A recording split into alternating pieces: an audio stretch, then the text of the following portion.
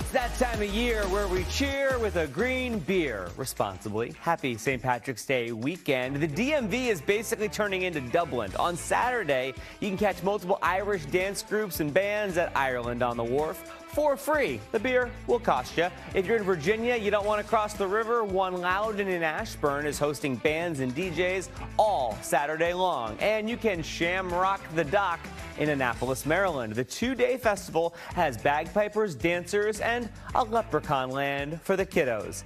If you need a good laugh, you're in, maybe we would say, luck of the Irish. Comics are bringing their very best stand-up sets to the Capitol Comedy Festival Saturday at DAR Constitution Hall.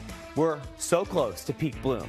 I'm sure the warm weather we're experiencing this week will help move that right along. Check with Storm Team 4 for the latest. In the meantime, before you plan a visit to the tidal basin, you've got to check out your bloom fix at Arctic House.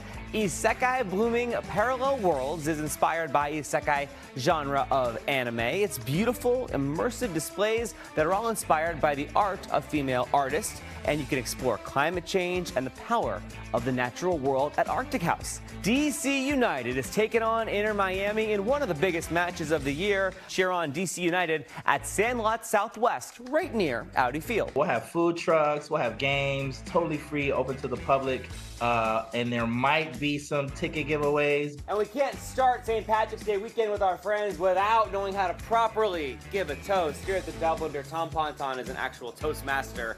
What's your advice? Short, sweet, maybe an Irish twist in it. Love to see that. Yep. Sláinte. Sláinte. I'm Tommy McFly. Have an awesome weekend.